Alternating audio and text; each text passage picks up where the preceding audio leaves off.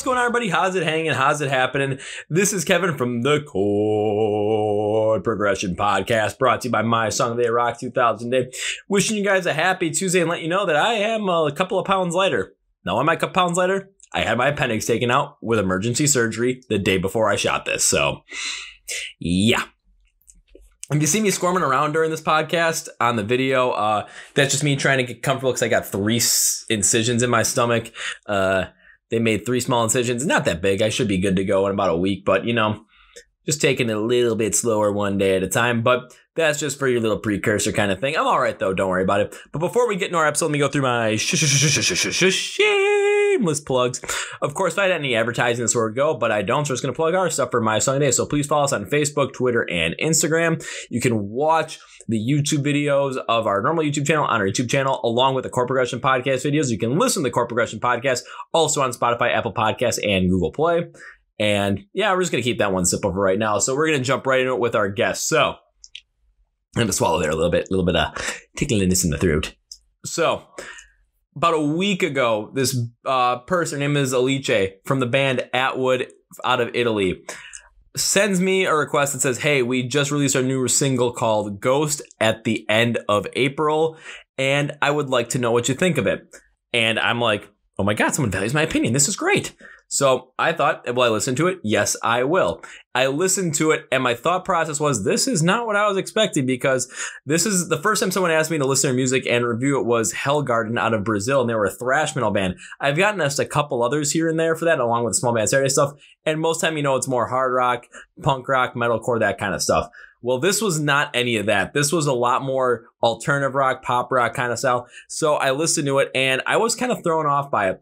I gave her my thoughts on the song Ghost, but then I went a little bit deeper into their discography for Atwood, and they had this song called Waves that was the thing that kind of was like, okay, this band is definitely not a band you can really put into a box. This isn't a band you can't really classify under a certain genre. This band is definitely something a lot more. So I wanted to, you know, have a chance to really dive deep into this. I wanted to talk to Alice about this stuff. So I asked her if she wanted to be on the Chord Progression Podcast.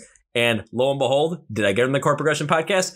Oh, yeah, you better believe I did. So coming from Milan, Italy, please welcome from the band Atwood, Alice, their lead singer. And are you guys ready? Because this one is a great one. So are you guys ready?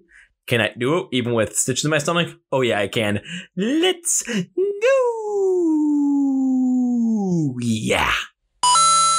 All right, ladies and gentlemen, boys and girls, listeners of the Chord Progression Podcast. You guys know I always bring on special guests now because, well, that's always the best way to go about it. And yeah, we definitely hit it on this one. So little backstory on the guest today. I believe it was sometime last week. She reached out to me asking to take a look and listen to their most recent single called Ghost. I did, and I listened to some more of their music. I'm like, well, there's some stuff here that's definitely for me. And we talked a little bit, and I said, you know what? Let's see if we can get her on the podcast. And boom, it happened. And here she is today. So all the way out of Italy from the band Atwood, please welcome Alice. Alice, welcome to the Chord Progression Podcast. Hi, thank you for having me today. Well, thank you for being on. How are you today? I'm fine. It's extremely hot today in Italy. I don't know what's going on. Is summer finally coming around, I guess? Yeah, but I'm not too excited about it. Oh, why not? I don't like summer. I don't like hot weather. I don't like sweating. I don't like the sun in general. So I'm gonna say at some point, then you're just gonna have to start moving like further north, like go way, way up there, like as north in Norway as possible, and just I probably should to be happy in my life. And you never know, life could lead you anywhere. It could easily lead you up there, or you know, you could end up in Italy. You never know. Anything could happen. I could stay in Italy and just move up in the mountains somewhere where just 3 people live and their sheep, and that's it. But also, then you're going to end up becoming like a sheep farmer than a musician. Well, if I don't manage to become a musician, a sheep farmer might be a good alternative. I wouldn't mind it. I mean, it wouldn't be bad. However, taking a look at your music and taking a look at how some of the like stats behind it, because of course I jumped into some of it where right now on Spotify you're around 15,500 streams per month of your music, which is gotta say pretty good. I mean, a lot of the bands I speak to were always like in that range right there. So it's like, okay, oh shoot, I definitely just messed up something. And I definitely did mess up something. What happened? I gotta re-click something because, well, for all you listen at home, it's not gonna necessarily notice anything, but I definitely just stopped recording on the mixer and had to restart recording. So I always mess up once during this podcast, and here it is. That's what makes it authentic. So easily. And so back on track, we were talking about, it was like 15,500 Spotify listeners monthly, and that's usually like a good metric to look at, just because that just shows how many people are listening to your music. And taking a look at some of the other places, because always on Spotify you can see the top 5 cities that people are listening to your music. I saw cities like Los Angeles, Columbus, Ohio here in the United States, Miami, New York, and then Hamburg, Germany. So I'm looking at, like, you've got some major points, especially here in the United States, and you've got the 2 biggest cities in the country. Then you've got a city in the southeasternmost point of the country, and then you've got a city like in the middle of the country, and then Germany. So it's just, your reach is definitely out there already. Yeah. We realize that we get the most appreciation outside of Italy. So yeah, the US, Germany, the UK as well. But we're trying to push our music in Italy as well, because, it's where we're from. So it's important to grow a strong fan base in here as well.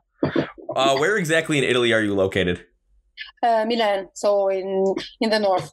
Okay, because I've talked to 2 other bands from Milan beforehand, and really? Yeah, definitely different style of music from you. Where one of the band was a metalcore band, one band's an alternative metal band, and they're both around the area. So I've talked to them, and it's just, every time I hear about the music scene, especially more northern Italy, it's like, it's a little bit more towards like the more rock and metal-ish, barely. But if you go further south, it's just something that is not really conducive to that kind of music. Yeah, here in our region, we have a great underground scene for rock and metal. I think there's a whole deal of great bands. It's really, really nice. It's also, there's its pros and cons with this, because if you want to become someone, it gets harder, because you have that many bands that are so great, and you have to find a way to stand out. But it's also really, really nice to see that music is developing in such a positive way. I really, really like it. And one thing, too, you always have to remember is, when it comes to growing music and certain types of music in certain types of areas around the world, it's always going to start out with more of that underground scene, where it's not going to be the most popular. Because when it comes to, like, hard rock, heavy metal, or more alternative rock with Atwood style, it's not going to be something where, they're just going to jump into a certain area and all of a sudden it's going to be big right away, unless it's already big in that area. It's going to be something that's going to have to slowly grow and build. And as it slowly grows and as it slowly builds, eventually what's going to end up happening is you're going to end up getting something that's going to be awesome, because that local scene, people are going to know about it locally. But then all of a sudden, they're going to go to places like where that type of music is a lot bigger. I mean, Germany is probably your prime example of that, where especially anything more rock oriented is going to be a lot bigger. All of a sudden you're going to start, maybe showing up there, playing some shows over there. People are going to be listening more to your music over there, and clubs are going to want you to come and play at their clubs over there, just because, well, the people are asking for it. Yeah. Yeah, we had planned a tour of Germany for, I think, this summer. But, with the whole pandemic thing going on. Yeah.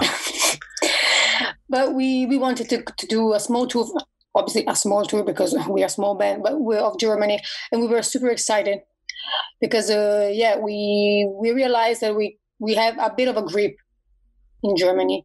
And so I think it would have been a success for us if we managed to go there, but we didn't. So we're going to try again next summer or whenever we can. I don't know. But yeah, starting off, sorry. It's okay. Off small pays off. Oh, yeah, especially because one thing, it's even with trying to build this whole entire thing for myself, one thing I noticed about starting out small is, but there's a couple of things. One, everyone has to start out small. You're not just going to start with all of a sudden 3 million people following your stuff or listening to your music. It's not going to happen like that. Everyone starts out no matter what at 0. The second thing is as you start out small, especially with, dealing with more of an underground scene in Milan in northern Italy, what's going to happen is it going to grow a lot slower than, if you went with something that'd be more popular within that region? Of course it is. However, where the difference comes in is when you're playing those shows, you're going to be meeting other bands that you're going to end up becoming good friends with. You're going to end up becoming closer with the people that are listening to your music. You're going to build these genuine and authentic connections with them. And building those types of connections is just going to end up growing your band more and more due to the fact that all of a sudden they're going to become so much bigger fans of your band. They're going to be talking to their friends about it. They're going to be talking online about it. And all of a sudden, next thing you know, people are listening to your music all over the world just because it was, someone mentioned it on a huge Reddit thread and it ended up becoming a hit. Yeah. And I think that getting there takes a lot of hard work. Starting small is what takes the hardest work, because you just have your music and yourself to promote and to sell. But to promote. Mm. So, but I also think that it's the most genuine part of growing a band, because then when you get, not that I know what it feels like to be in a bigger band, but I can assume that when you get bigger, then many other interests get taken into account. But when you're a smaller band, you can just focus on growing, like you said, on growing a strong fan base with people who you really click, you really can connect with. But it takes hard work. It takes oh my God. I can't speak today. I'm sorry. Oh, it is A-okay. I mean, I told you about what happened with me yesterday, so. Yeah. I don't know why, but simply it takes hard work. Even though it's really fun and you get really, really a good satisfaction from it, I think. Well, it's going to be something where you're going to get good satisfaction from it if that's what you want to do. And if you're building your band, you're building on your music, you're trying to build your audience, and it's growing slowly, but every time you create a genuine connection with a fan or with another band, and you're feeling, I would say, happy, elated, or just like really inspired just because all of a sudden, you're building something for yourself and you're doing it the way that you want to do it. That's just going to end up keeping you going more and more and more, and just end up being proud of what you're doing because you're going to be happy with what you're doing. That's the best way to describe it. Yeah, you have a genuine interest in what you're doing. So you don't think of profits, you don't think of interests, you only think of what you like to do and how much you want it to become your future. So, yeah. Yeah, because if you were just in it just like, oh, why are you, like, if it was something where, why are you making music? Oh, I just want to do this to make money. Well, you're not going to be happy with what you're doing. Even if you end up being successful, you're not going to be happy with what you're doing if you don't like it. But if it's something that you're building for yourself and this is what you want to do, then any amount of success, whether it's immense success where all of a sudden, you're touring and you're going all over the world, or if it's something as small as creating a genuine connection with one fan, you're going to feel just as excited no matter what. And you're going to end up going to bed at night, always being happy with what you've done, with who you are and where you're going. Yeah. It just takes that single person to come to you after your show and tell you, I never heard you before, but I loved your show. I loved your set. Your songs really, really meant something to me. And you can go home and say, oh, so I touched someone today. I managed to deliver a message, to deliver my emotion faithfully. So I'm okay. I'm happy with that. Have you ever had an instance like success to me? I was gonna say, have you ever had an instance like that where a fan came up and just was like, I never heard you before, but I heard you for the first time today, and just had this whole entire maybe epiphany experience where they're open up to your music and they just had this whole sudden realization of how much they really like your music, how much a band could just impact them right away from the first time just seeing them? Yeah, it happened a couple of times, and it really touched me because, when you play, there's always someone coming up to you and telling you, oh, you were great, you were very, very good. And you're like, oh, okay, thanks. I'm happy to know that you like our show. But then there's that person that comes to you and tells you, I discovered a great band today, thanks to you. And then you realize that's why you're playing. Because there's people who don't who don't necessarily have to know that you're famous, that you're successful. They just have to listen to your music and decide that they love you.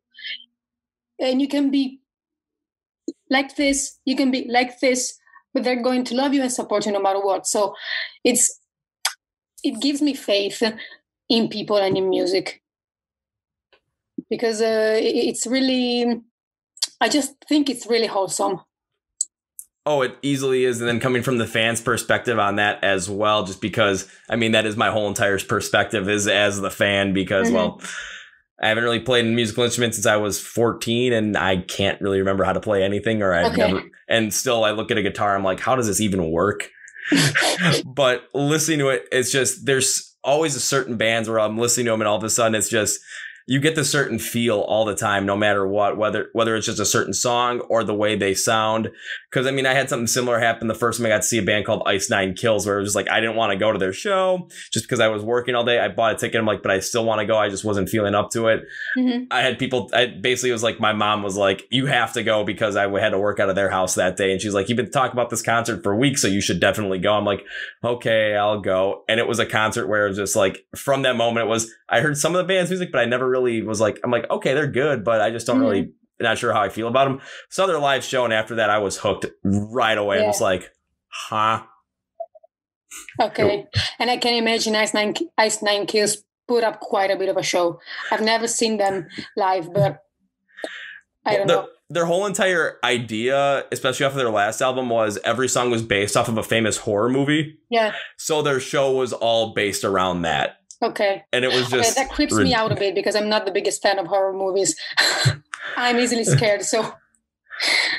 Well, I mean, they killed the same person on stage about 6 times, so... Okay, great.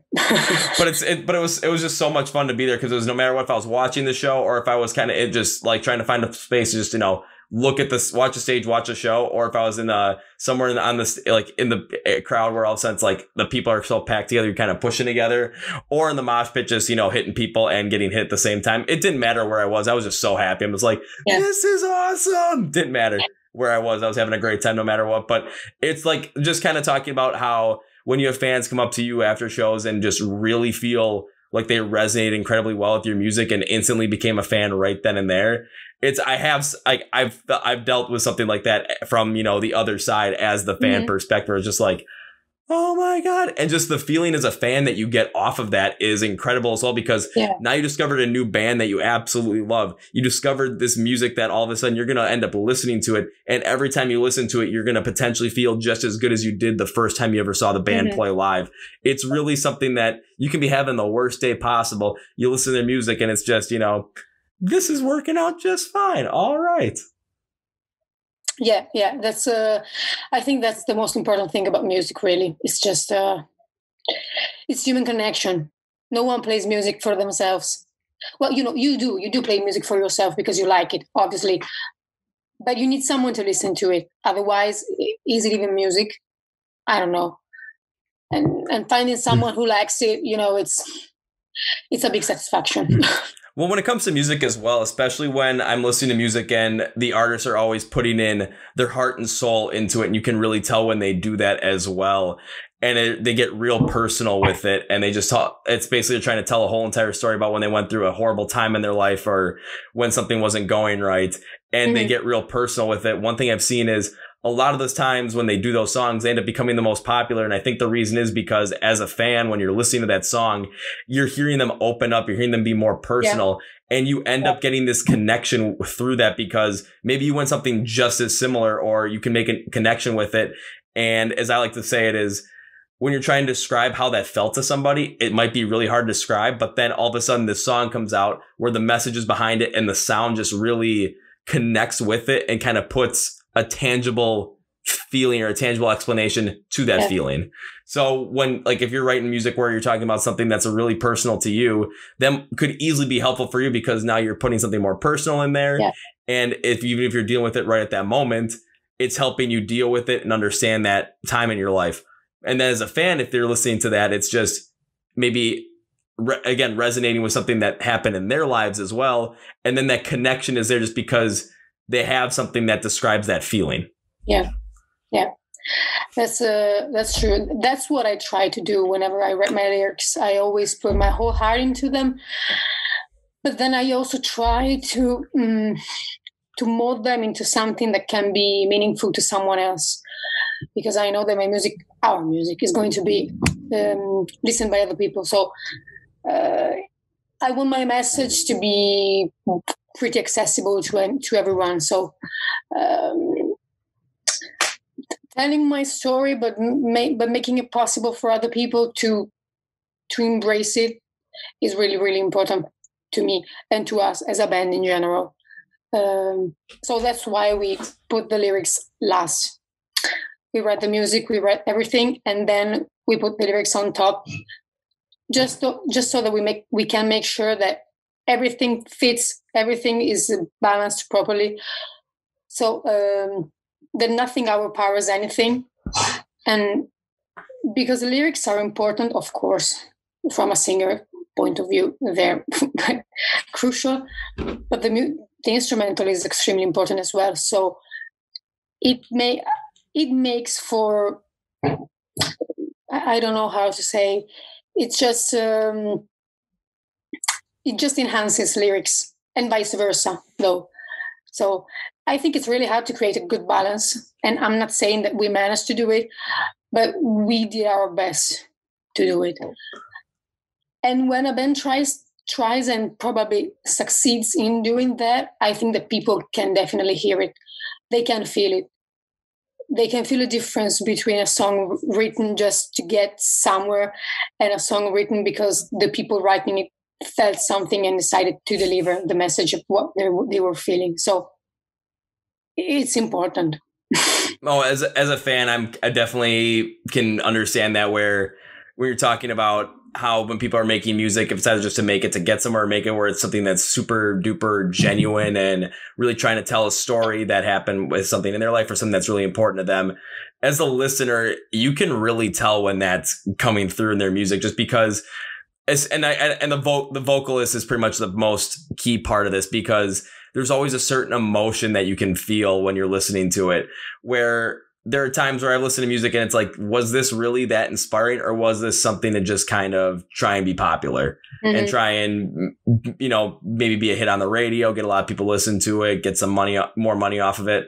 If that was the case, there's something like I can listen to it. I can pretty much tell, just because I've heard, especially with a band that has a more material behind them, because you can go back and listen to some of their other material. And if there was something that seemed a lot more genuine, a lot more personal for them, it's just the emotion in their voice, no matter what they're going with, whether if, for something more metal or metalcore with screaming, like the unclean screams, if they're just real rough and powerful, it's like, okay, then there was definitely something going on there. Or then you're listening to someone who's doing more clean vocals as well across any certain genre, and you just hear this difference in their voice from something that's a little bit more, maybe I'm trying to do something more commercial or something that's a lot more personal. You can definitely hear a little bit of a difference in there, and it sticks out incredibly when you're listening to both of those. Like an example of one or the other, you listen to them back to back, it just stands out. So yeah. And when listening to your music as well, because I remember I mentioned something about after listening, I was like, you kind of have a feeling when I listened to it that was very similar to Sharon Dunadell of Within Temptation. Like there's a certain feeling behind it with your vocals that just kind of drew me right there. And listening to a bunch of Within Temptation stuff, I'm not sure how to exactly describe it, because when it comes, I want to dig deeper into that, because nobody's ever told me that, and I want to know why. I find it really interesting, because most of the time people tell me, "Oh, you remind me of Emily Evanescence." Oh, okay, thank you. I mean, I take it as a compliment because I love her so much, but I just can see it. I don't know why. And Within Temptation, it's even harder for me. So explain. Okay, I know.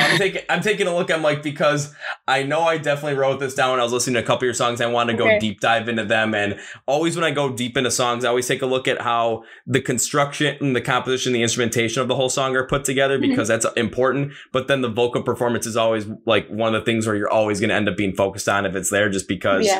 That's what you're really listening. That's one thing that people are really listening to. That's the curse of the singers, really. Yeah, so I was going through and I'm like, I definitely wanted to find it. So I put for this one from on your song Waves, which is probably my favorite song that I listened to from from Atwood.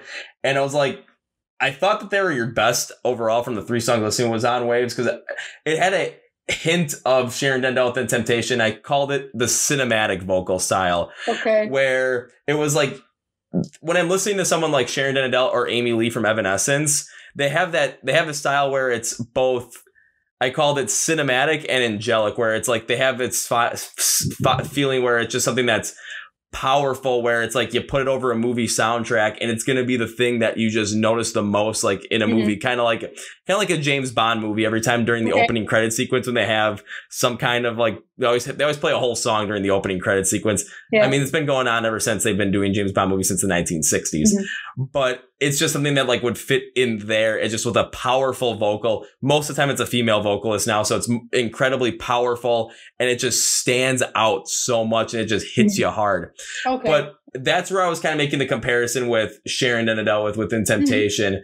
It's just that feeling that it sticks out. It's not necessarily as angelic as them, where it's, you know, more prophetic and just kind of more that I got to put more like that kind of feel, where I kind of like Sharon Dendell and Amy Lee have, but it's just the cinematic feel overall. And even on your song, Dance in the Sun, it reminded me of that as well, because as I wrote for that one, it was using that cinematic style of your vocal allows you to like drive off the power that the style of that song brings. So when you kind of mix that all together, it just sounded something that your vocal was definitely, in my opinion, like the most powerful part of that song, but it just worked so well together that the cinematic feeling, just the power behind it, was really what made the connection between your vocals and Sharon Dendell Within Temptation. Okay.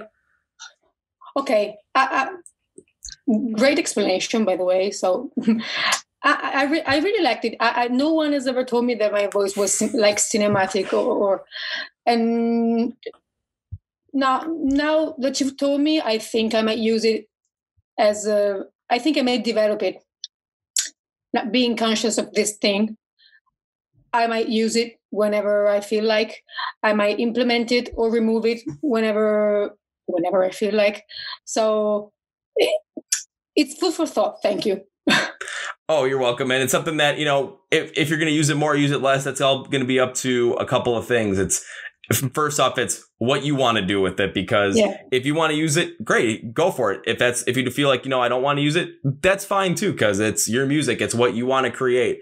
Another thing too is especially because, as you're talking about with writing, you write out the whole entire song and then you write the lyrics and you put the vocals on top of it as well. And so it's kind of like the last piece behind it. One thing you can always do is however the instrumentation on the song is constructed, you can kind of get a feel of how the song is going to go. And you can use your vocals you can use that to basically guide your vocals into, okay, maybe I'm going to go with something a little bit softer, a little bit more with that. Maybe I'm going to go with on this part, a little bit more of that cinematic feel. Just listen to what the song is calling for, because a lot of times I feel like when artists listen to what the song is calling for, whether it's like, okay, the vocals are doing one thing and the instrumentation is just following suit and just building it up, or flip it around, where all of a sudden the instrumentation is the thing that just starts out and it's powerful. And all of a sudden the vocals behind it just match that power and just amplify it. It just works. In contrast, it can work sometimes as well, where all of a sudden it's two completely different things that can work, but that's also a lot harder to do. And I don't really think there's a lot of bands that can pull that off, where all of a sudden you're going hard and all this, like going hard with some like insane, you know, metalcore instrumentation, and you do these really calm vocals on top of it. Sometimes it just doesn't work out that way. I personally prefer to let the music drive me, because I think it's, for me at least, on a personal level, it's a lot easier to work around the music instead of creating lyrics and a vocal line out of nowhere and then adding music afterwards. So I think everybody has their own opinion on this one, but we write the music together, and then we also work on vocals together. But of course, the main input is mine, because I'm a singer, obviously. But we like to work on everything together, simply because it's many points of view. Because I think that one single person, after a while, always tends to do the same thing over and over again. Unless you're like Beyonce, so you can do everything. and that's okay. If you're like Beyonce, I'm very happy for you, and I envy you a lot. But, you know, everybody has their own limits. Everybody has their own tastes in music. So my own taste in music drives me to do after a while the same thing over and over again, and having other people telling me, oh, you could do that there, you could do this instead of that. And sometimes I'm like, oh no, I don't like it, why do I have to do that? Yeah, just try. And then it turns out to be perfect. For example, the chorus of Dance in the Sun, Daniele, our guitar player, had the idea for it. Then of course I sang it, and I made a few changes, but the main vocals he created. So probably we needed his point of view on that part, and implementing other people's ideas is really important in a band, and I always try to do that. I don't know if I manage to every time that I try. I don't like to be the singer, or in general, we don't like to be like, I'm the singer, so I'm always going to, I'm only going to do the singing. I'm the guitar player, I'm only going to do the guitar playing, sorry, nothing else. That's not how a band works to me. So. Oh, and not really any other band would work even like that, just because if it's like, okay, I'm going to write, I've seen songs in specific instances where it's like, okay, the drummer wrote their part, the guitarist just wrote their part, the bass player wrote their part, and the vocalist wrote their part. There's very few, I know one instance of a song where that ended up happening and the song came together and it was fantastic. But most of the time it's helpful when, as a band, you're writing the whole entire thing together due to the fact that, okay, now we're going to write this whole entire thing together. Let's see what happens. And after you do that, what's going to end up happening is everyone in the band has different influences. Yeah. So I'm going to I'm going to go on with this because I've talked about this a couple other times, but I think it's a theory of mine, but I think it's absolutely correct so I'm going to start out with this when it comes to your influences. So when you're listening to music, what type of music do you normally like to listen to, and where do your influences really lie? When I was younger, I used to listen to a lot of new metal. So I had Linkin Park, I had Chord. I listened to quite a lot of Evanescence. So you can feel it in my voice today. Right now, I'm more of the, I'd say old gen part, a bit of prog metal. That. But also your Beyonce, your Rihanna, your Ariana Grande, because they're great vocalists and they're just extremely inspirational. While Daniele is a bit more on the post-hardcore thing, so bands like Hands Like Houses, we draw a lot of inspiration from Paris, which is his favorite band. Okay. So they really are geniuses. Whatever they do, it's incredible. But I'm like the metal head of the band, and he's more like the most pop side of the band, and I think that creates a good balance between the pop side and the most aggressive side. Because the reason I was going to bring that up and why I wanted to hear where both your influences and your guitar player's influence, what was his name again? Because I just don't want to mess it up. Daniele. Okay, so when you're bringing in both those styles, when you're bringing all those different influences and all those styles, and you're coming together to write a song or write an album or write your music, whatever it might be that you're writing, what's going to end up happening is as long as you're writing together, you're going to potentially notice some things that you might not notice beforehand, and it's going to prevent you from having what you're talking about, where you're writing the same thing or doing the same thing over and over and over again. And the reason is because everyone's bringing all these different influences to the table. Everyone's bringing all these different ideas, where all of a sudden, when it comes to something that's more post-hardcore, something that's more alternative rock, something that's more pop rock, where how these songs are built and how these songs are constructed, there might be a certain pattern that really works on these specific instances. Yeah. And then when you're coming in with more, more of like a heavier side, maybe more new metal, more Linkin Park, more Chord, more Evanescence style. And then, or maybe something that's a little bit more with those just straight pop vocalists like Ariana Grande, Rihanna, Beyonce. You have ideas from what they did, and you kind of bringing those certain ideas to the table, and you're kind of trying to combine songs. And even if you're writing something that's more post-hardcore, something that's more pop rock, something that's more alternative rock, but you're going to bring in a certain aspect of a certain, different style. And I think Wave's a perfect example of that.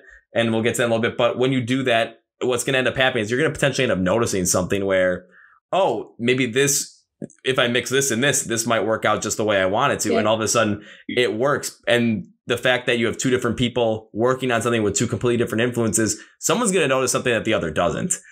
Yeah. And because I got to use Waves as the perfect example of this, because the intro for that song, it had this lighter style guitar, but it was mixed with this a lot heavier drumming. There was a good amount of like a rapid pace, had a couple of rapid double kicks in there. But what I liked about it was it wasn't like something that was super consistent, where it wasn't like double kicks just going straight through the whole entire time. Like something on like I despise double kicks going on the entire time. I really cannot stand them. So I would have been no, remove everything, please. Well, because what I was going to use an example was like one where like especially for like an intro where the double kicks are just super consistent in the intro throughout the whole entire thing, and then once the first verse starts, it changes up a little bit. There's a song called "The Signal Fire" by Killswitch Engage. Where you listen to the intro, I mean, it just goes hard throughout the whole intro, and then all of a sudden the vocals come in and they change up it, but they bring that rapid double kicks in throughout most of the song. But what you guys did on this one was it was a lot more bursts back and forth, where it was like double kick and then stop. It was like something like that.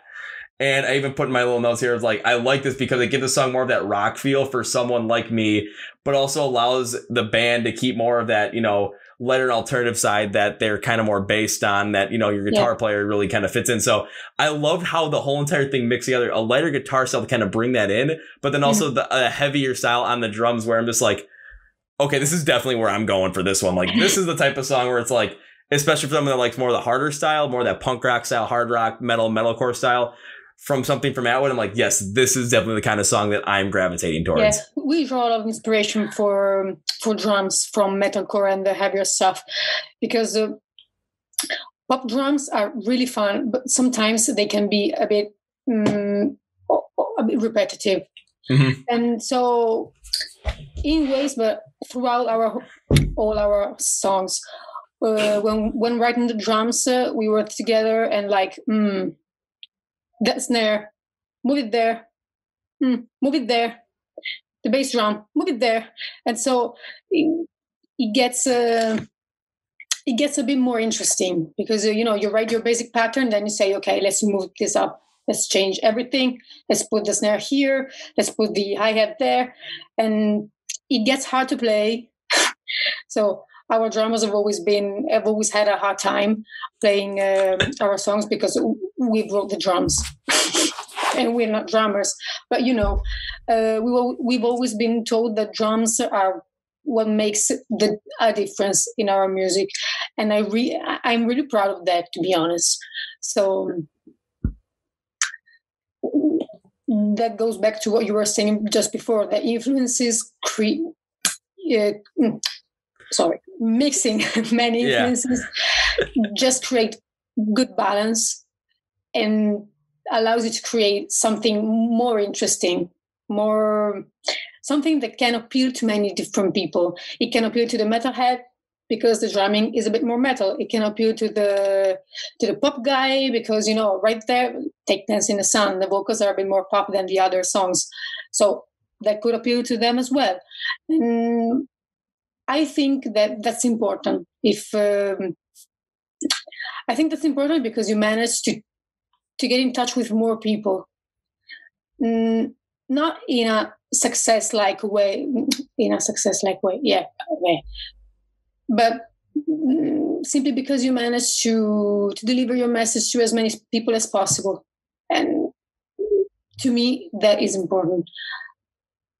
Yeah, and when you think about it too, there are a couple instances a couple different routes you can go with that, where there are bands where it's okay, they have a certain style, they have a certain way they want to go about making their music, and they really want to stick within maybe the same genre throughout the whole entire time of their career. Now, don't get me wrong, that is absolutely fine. It can work out that way, because if that's something you really feel strong on, and that's where you really if as a musician you want to make your music, absolutely go for it. I mean, if anyone tells you any different, then it's like, well, it's your music. It's the way you want to create it. So just, you know, keep creating it the way you want to create, because that's where you're going to get the best music from. Yeah. Or you can go on the flip side of that, where it's, you want to write music where you have, you know, where basically I always look at it as I say your core, where it's like your core sound is always going to be there. So you're going to always be able to tell, you know, like, oh, I'm listening to this song and there's a specific attribute of the band where it's like, okay, I know it's that band. However, you're able to play within so many different subgenres of rock and metal or whatever it might be that you're in, even, you know, putting some other influences from other genres all out of nowhere.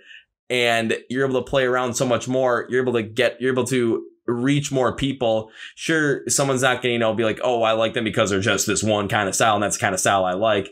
You're going to find something where, like, even for me, after listening to your music, there were some songs where I'm like, I'm not the biggest fan of these songs, but then again, that's just because what I really like when I listen to music, it just didn't resonate with me. I'm not saying in any way that, it's bad at all. It's just, I'm being completely honest, where it's like, yeah, I can see where the song easily has potential for a lot of people, but for me, it's just not the one I want to listen to. Then it was like, has their own taste, and it's just perfectly legit. So. Oh yeah, very much so. And then I jumped over to Waves. I'm like, okay, this is something that's definitely more my speed. So I'm like, okay, let's listen. I want to listen to this. I want to see where this one goes. And pretty much after listening to Waves, that was the one that I'm like, okay, let's see if we can get Alicia on the podcast. Let's see if we can do this, because that was the one that pretty much set it up for me. I'm like, that's it. We're doing it. Yeah, Waves is the song that many metalheads prefer when listening to our music, and I can see why. I mean, I easily can see why. I think it's one of the first, if not the first song we worked on. So we just thought, okay, this one needs to slap. Let's go. Yeah. And we kept it that way. But then again, it's listening to some of the other stuff too, like with Dance in the Sun. It was something that had more that, how would I put it? Because like it was kind of like how your newest single Ghost sounded, which we'll get into in a little bit, because that is the latest single that Atwood came out with. So I want to jump more into that specifically, so that, well, everyone listening, it's like, hey, go check it out kind of thing. And we'll really go deep into it. But listening to like Dance in the Sun, I was going through it, and I thought of it was like Ghost, but especially the way the instrumentation sounds, because it had this more of like electronic in that synth style to it. It was like, synthesizer style to it.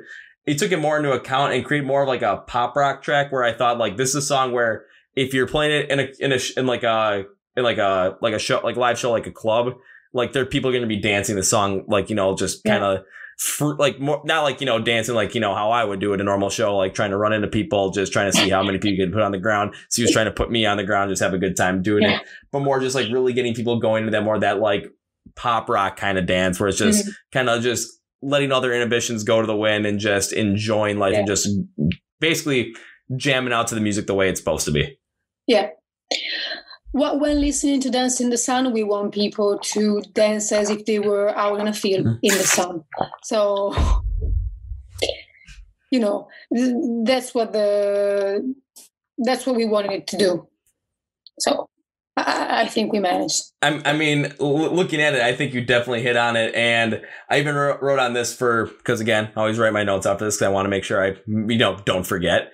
I put in there, while this is a style that just doesn't hit me particularly all too well, one thing for the instrumentation that really stuck out to me was the drum fills that transition between different parts of the song. So all of a sudden you're going to put a drum fill to transition between like the verse and the chorus, or like the chorus and the bridge or something like that.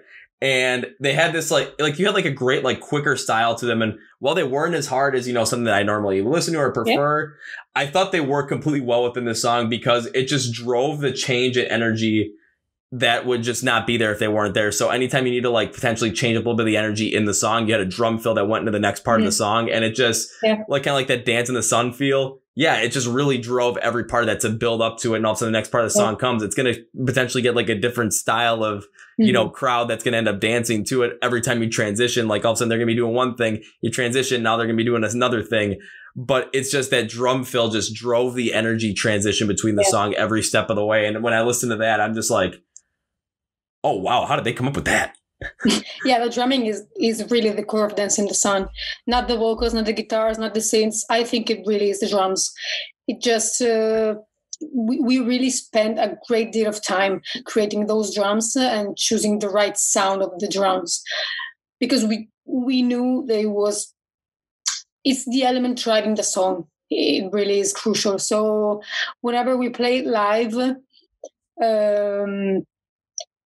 you can see whenever we play it live, there's people coming up to us and telling us, oh, Dance in the Sun sounds really good live. I didn't think that. I didn't think so. Why? No, when you play it live, the drums really stand out. They really create that groove, the energy. And we are just, I don't know how to explain it, but yeah, they're just the core of it. They're what drives that song. And I think it's strange, because usually it's the vocals, it's I don't know, the synths. But with this one, it's the drums. Yeah, but when you're able to have something where all of a sudden the drums are going to drive the song and not just be the backbeat of the song and just be there to kind of keep the time, but when they're the driving factor behind it, there's not a lot of bands that do that. So when people listen to it and they really kind of hone in on that, it's something that's going to be more unique to what you're doing. And that's going to stand out more in the minds of fans just because on two accounts. One, it's not something they're used to. But two, it's also really freaking good. Yeah, people are just used to vocals being the focus of everything. And that gets a bit boring after a while. Even for me, I mean, I'm the singer. I like it when people come up to me and tell me, oh, I really, really loved how you sang, I don't know, Dancing in the Sun, Black Mirror. Okay, thank you. But not that I don't appreciate it, because I do appreciate it, of course. It's become normal. It's the basis on which you create. I wouldn't say just pop music. Now it's just the pin music revolves around. If you have good vocals, you're good to go. I would want it to be that way. I want our music to be just as good. If you remove my vocals, I want something to catch your attention anyway.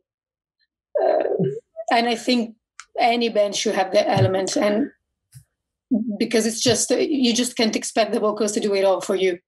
Oh, I think you're absolutely correct on that 100%. I love the way you kind of put it, where it seems like more, especially today, especially with the music that's more popular all over the place, it's the vocals are the most instrumental point. And of course, the vocals can be the most instrumental point on average. Yeah, just because that's what a lot of people are drawn to. Yeah. However, if that's going to be the only thing that's really drawing people into it, it's going to kind of get stale. And I think a great example of that is a band like, and I did, during my album reviews this year, I did kind of call them out for this. It was In This Moment, because on their most recent album, there was something on the album that I really didn't like. And it was just, every single song on that was so primarily focused on Maria Brink's vocals. While I have to give Maria Brink a lot of credit because her vocals are something that are incredibly unique, just with the kind of the gothic power. Great. But when you're listening to some of the older stuff that In This Moment had done, where the instrumentation was so much more mixed into it, I thought that was a lot better. But then during what they did on their most recent album, Mother, it was so much more focused on her vocals that it was like every song was like, okay, it's again, focus on Maria Brink, focus on Maria Brink. I'm like, the focus can be there, but I just wanted to see more of an instrumentation mix in there. When again, that's the easy way. Yeah. And then again, I'm just using them as an example because I think it's a very good example for especially this year specifically, because they did come out with the new album. Have I heard other bands that have tried to do that? Yes, I have, but that's just the one that kind of sticks out in my mind right away. However, listening to your music as well, again, it's something where your vocals, especially with when I thought of them as more like Sharon Denadel with the cinematic style to them, yeah, they did stand out incredibly. However, again, bringing up Waves, bringing up Dance in the Sun, where it's especially with Waves, where the intro, just the rapid double kick burst from the drums just stood out right away. It's just like, oh, wow, okay. And then the drum fills to transition through everything with Dance in the Sun. Those stuck out so much as well, where I did like what you say, it's like, if you took out your vocals, would there be anything in the song that still really sticks out overall? And I got to say, for both of those, absolutely. Like, it stuck out real well. And it's something where it was the drums that stuck out. It wasn't something where, on other, like I'd say classic, more classic rock bands from like the 70s and the 80s, like AC/DC or Van Halen or Motley Crue, where like, the guitar parts are going to stick out. Yeah.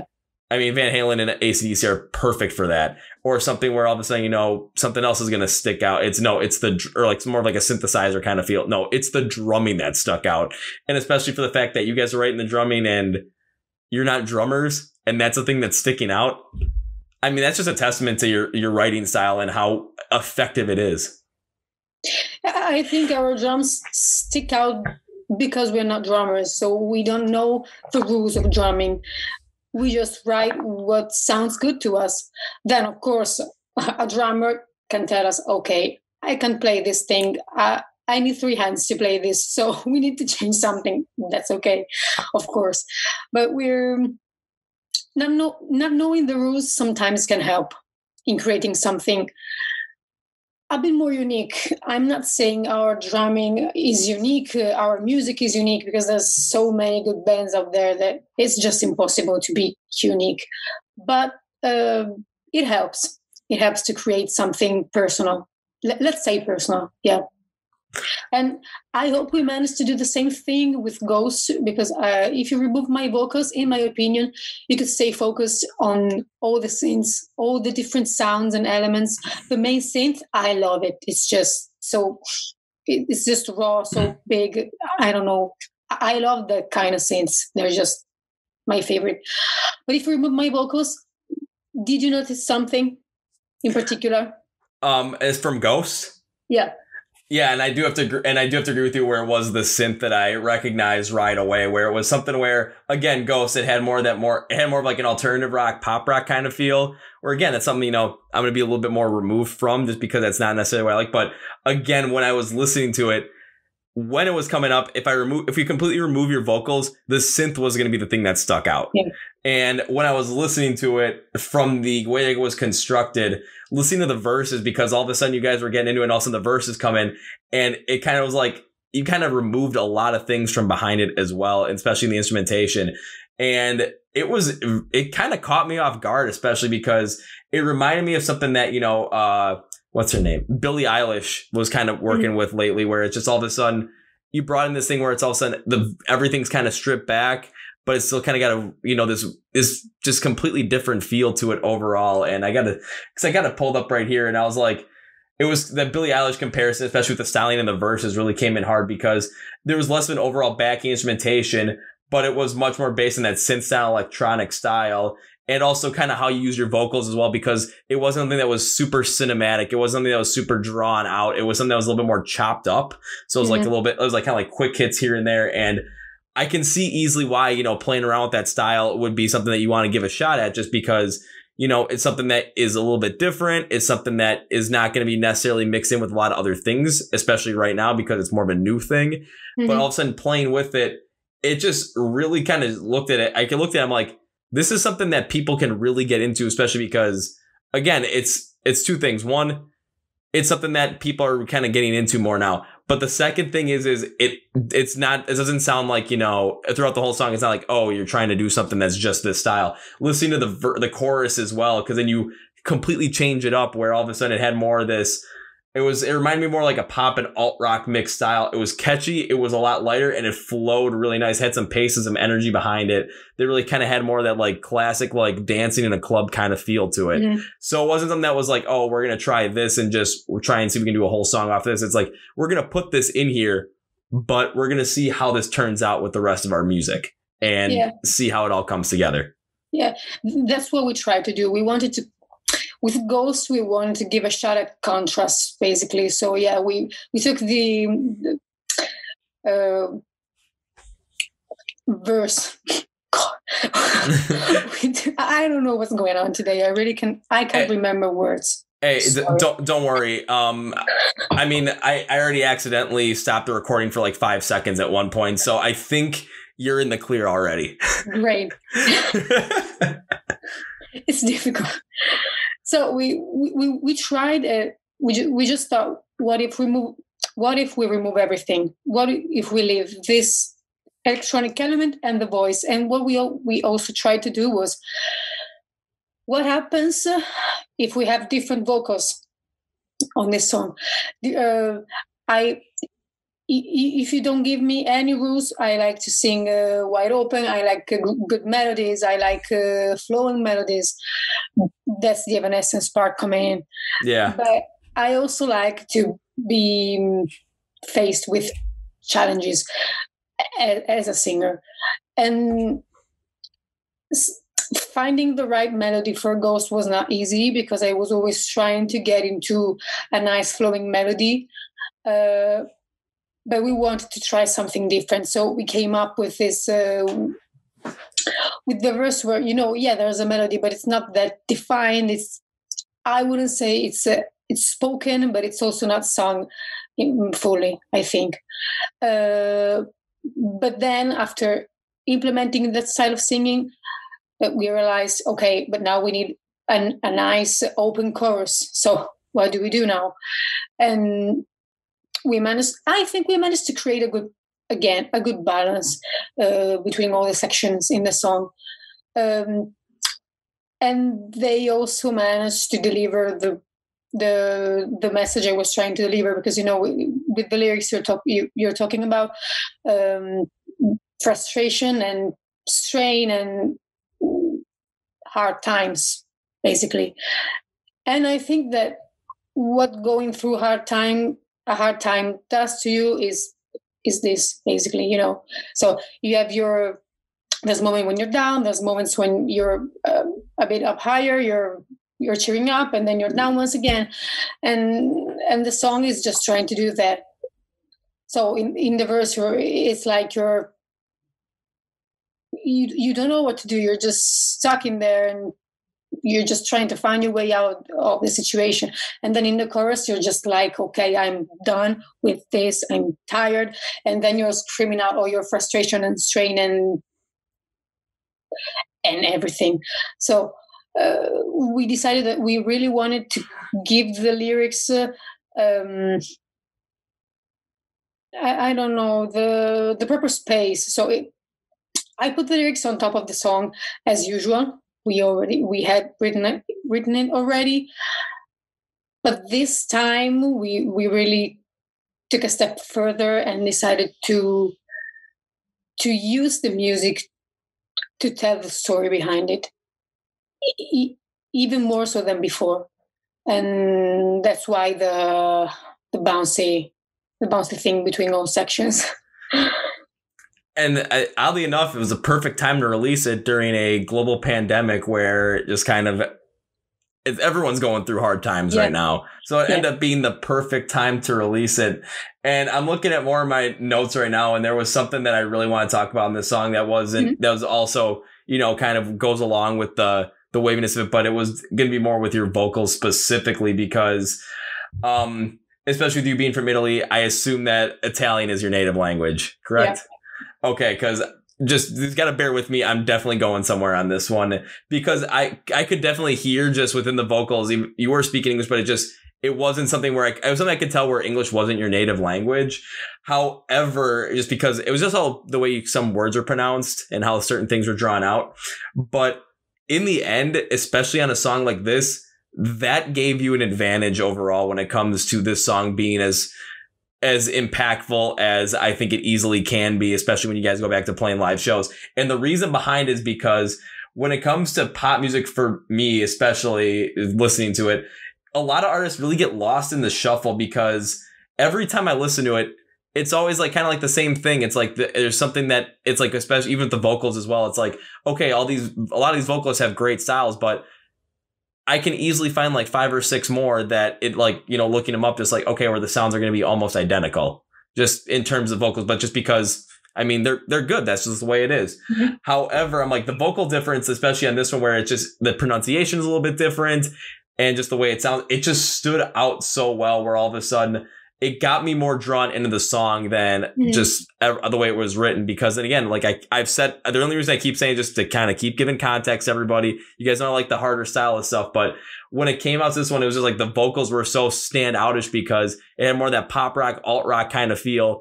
But the vocals were something I hadn't really heard of just because it just being a native Italian speaker, just kind of a little bit of more the dialect behind it and how words are formed, how words are pronounced, trying to kind of pronounce words in English. It just changed up a little bit, but it worked so well. Oh, that's nice. I'm always afraid of coming across as a bit too much of an Italian girl, So I'm always trying to get my accent right, to get my pronunciation right, to get all the sentences right. But I'm not going to notice everything. But if so, I must just correct me if I'm wrong. You're saying that perceiving a foreign accent is what gives this song a bit of an extra thumbs up? I mean, I'm trying to think of another good way to describe it, but it's just the way that it's just using the fact that you are not, don't have English as your native language, just the way that certain Italian words might be pronounced, trying to translate or trying to pronounce English words, but using like maybe pronunciations that be more common in Italian words, kind of putting them on top of that, just because there's certain words like I can tell maybe they're not pronounced just like perfectly, as like, you know, as someone normally would. It speaks English as their native language, but it just, the sound of them just mixed so well with the way the song was sounding. It stood out so well. I mean, it's still kind of hard to describe the way, but it's something where just normally hearing those words, then hearing how you sang them, it was just, there was a slight, it wasn't a massive difference. It wasn't huge. It was small, but it was, for me, it was noticeable enough to really just kind of stand out in my mind. And then listening to it again a couple more times, it was a thing that stood out, but it was something that was standing out in such a positive light because it was different, but it also added to the power of your vocals as well when you did that. Oh, wow. That's a nice analysis. I've never had anyone tell me this, really. But were there any specific words? I can't even remember the specific words up top of my head. Now I'm curious. I'd have to listen to it a couple more times to just really write down some of the words, but even if they weren't just like specific words, it was maybe just like the way it flowed overall. Yeah. I don't know what it is, but it's something that I could tell, but it was also something where it's like I could tell, but it was something that was much more helpful to the song because it stood out so much better. And it kind of also added with like that cinematic feel as well to it. Mm-hmm. I just don't know exactly how to describe it, but it was just so standoutish that when I can easily see that, you know, once the whole entire pandemic is over, you guys are able to get back out, play live shows, that this song, especially with more of that alternative and pop rock crowd, this song is going to be a massive hit with them. I really hope so. And I really hope we can manage to play live soon because I want to know what it feels like to play that song live. It's not going to be easy because it's not an easy song to sing at all. But I'm really, really curious. I really look forward to it. It's frustrating not to be able to play, but I mean, every band in the world is in the same situation as we are. So I can't complain that much. It would be unfair. Yeah, it's something where I mean, we're all, no one's happy that musicians can't play live. From your perspective, you want to go out, you want to play live, you want to be able to play the song, you want to be able to connect with the fans that way. Someone like me, just as a fan, it's like, I want to get out there because when I go and see concerts and I go see live shows, especially for bands that, you know, like I'm super into and want to see, and just, you know, it was just rocking out, just kind of just hanging out with people, or, you know, jumping in a mosh pit, going crazy. It's like for that time during when I'm at that time during the show, anything that's going on in life, anything else that's going on, it just completely goes away. Yeah. Any bad thoughts, any bad things just go away. And all I'm focused on is kind of how the music is making me feel and how much fun I'm having. That's all the focus is. Yeah, I miss concerts as a fan as well. I'm a big concert goer, so that really took me off guard. I've never went this many months without attending any concerts, and it's really, really tiring. I don't like it. I know there's bigger issues in the world. I'm not saying that going to concert is the main issue at the moment, of course, but from my own perspective, that's really hard. I would say same here. Maybe because of this pandemic, I missed Spirit Box, and I'm really, really mad at it. I won't forget this pandemic ever because of this.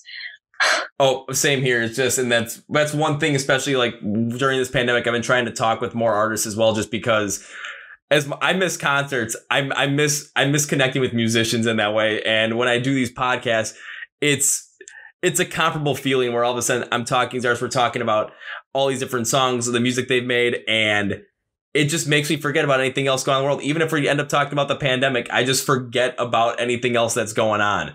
Yeah. And it's something where it's like, I just get so focused in on it. Like, this is what I like to do. I get that same feeling and it's great. I can't help it. It's just awesome. Yes. You get the thrill. It's like, yeah, your mind goes blank in a positive way. It's just incredible.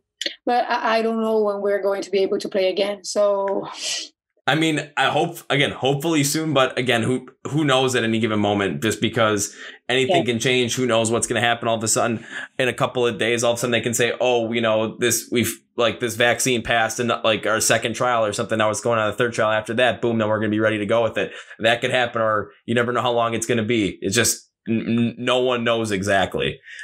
However, what's going to end up happening. And then all of a sudden, you know, once concerts will start coming back, how are they going to look? What's it going to be like? Is it going to be like it was back before this all happened? Or are people going to have to be more spaced out for the time being? You just never know. It kind of stinks. I don't know if they've already decided something in the US, but for example, in Italy, they said, I'm not sure it's going to be approved or anything, but in every venue, there's going to be like 2 meters between each person. Obviously, everyone wearing masks. You need to get social distancing between members of the band as well. So you need bigger stages. You need fewer people on the stage. And we're for it. That's okay. But what happens if a band has 6, 7, 8 members? What can Slipknot do in this situation? Yeah, that's exactly what I'm saying. Well, like, what can Slipknot do in a situation like this? Social distancing at a live show. I don't know if I can deal with it. I don't know if I want to go to a show like that. So probably it's best to keep everything stopped for a while, because I want to get in the crowd. I don't want to stand with 2 people distancing with 2 meters between me and the next person. It's really sad, and I think it will be extremely sad for people on stage as well. Yes, you and I are in the exact same kind of mindset when it comes to that as well, because especially the shows I like to go to, I mean, crowds are always packed, mosh pits are always going. Crowd surfing is one of the most normal things ever. And that's the best part of concerts, I mean. Oh God, yeah. It's just because that's where all the raw energy comes through. Because I've been to shows where all of a sudden it's like, I'm trying to think. So earlier this year, before the whole pandemic thing started, I went to go see Alter Bridge play live. I always wanted to go see Alter Bridge play live, and they played great. But I had to remember that I'm like, no one's gonna be going crazy during this show. So one thing I had to do is I had to focus on other things in order to really kind of like, it's kind of like a drug way. It's like, I just got to get my fill. Like, how am I going to be able to, like, get that feeling of like, every kind of letting everything go. And when it came to watching a hard rock show with Alter Bridge, I'm like, okay, let's see what I can find. And the thing I focused on was specifically with Mark Tremonti and his guitar playing, because I'm like, I can't do that. Like, I can't even comprehend that. But then there's that some guitarists can't even comprehend what this guy is doing. I'm just like, huh? And that's where I really got lost into it. And then about a week after that show, it was the last big show I got to see, because I saw The Word Alive, Escape the Fate, and Falling in Reverse. And that show was packed. Mosh pit was going great. And I'm just like, okay, this is kind of like, for me, it was easier to get into. But now I'm thinking about it, we're going to go back to live shows at some point. And then what's it going to be like? And for me, especially wanting to go to these hard rock metal shows, metalcore shows, punk rock shows, where all this is going to be prevalent, and they're going to try and make us stand 6 feet apart from each other. How is that going to work, especially because there's going to be a bunch of punk rockers or metalheads that are just going to want to just say, screw this, and they're just going to end up starting something. Exactly. The last big show I attended was it was Fraternal Autopsy, The Artist Murder, and Carnifex. Like, I think it was the lineup. And I loved it because they're just great. But if I look back, I just think, if they organize that same live show now, would people stand a couple of meters away from each other? No, they wouldn't. And I would understand it. So the best thing to do is just to leave it. Just leave it until it's all over. Because I don't know. It would be, I think that even such big artists would be just losing money. Saying that those shows where just half people can come in, what's the point? Yeah, and I know I'm trying to find who it was, but someone created this whole entire it was like a 3-tweet thread, and I think I might have it on my phone. I'm not sure. It was someone from Attila, but I forget where my phone went because it dropped somewhere. Oh, there it is. Got my appendix scars are still trying to heal, so trying to bend down is like a little bit. Please. And they were worse yesterday, so don't worry. But yeah, I gotta find it because I have it here. It was So I forgot who it was from Attila, but this is what he said. I've had a lot of talks with the higher ups within the music industry. Things are going to be very different for the future of live music, a lot more different than any of you could imagine. Also, it's very unlikely that any concerts will happen until 2021 or later. Yeah. Goes on to say, because of the strict limits that will be imposed on, I'm sorry, I spoke too early. When concerts do come back, let's say 2021, there will be strict rules about distancing the amount of people allowed in the venue. No moshing, no crowd surfing, no stage diving. Everyone will essentially be staying isolated, just listening to music and nothing more. because of the strict limits that will be imposed on the venue capacity, tours won't be financially viable for any bands unless ticket prices are raised a lot higher. This sucks, but I have a few ideas about how we as bands can make this higher ticket price worth it for the fans. I'm not saying this to be pessimistic in any way. I'm always extremely optimistic. I just know a lot of insider info pertaining to the music industry and things that are way different than any of you could imagine. Will it ever go back to normal? Sure, but not soon. Which, I gotta say, sucks. I mean, I'm always hoping, like, you know, I just want to get back to it because, again, like we were talking earlier, we love when going to live shows, we love experiencing that. Yeah. And it's just, the energy is not going to be the same if all of a sudden we have to stand 6 feet apart from each other. Yeah, even if you don't mosh, because I don't mosh very much because I'm like, I don't know how you translate meters in feet. I'm sorry. I think I'm like 5 feet tall. Okay. Well, how tall are you when it comes to meters? We'll put it that way. And I can think if I can do the calculation in my head, I'm like 153 centimeters. Okay. It's like 5 feet, 5'1". Yeah, but 5'1", 5'1", 5'2" for all of us in America here who aren't on the metric system. Your metric system confuses me a lot. Our system confuses us as well. Great. So, you know, I'm just like this. I just can get into the crowd because I'm just going to get smashed by all these huge guys swirling around. But it's part of the energy as well. Even if I stay on the side of the venue, you know, you just can feel it going on. Mm-hmm. So even if you can take active part in it because you're just going to get killed at some point, just witnessing it with the music going on, it's just such a unique feeling. I think only metal concerts can give this to you. Easily.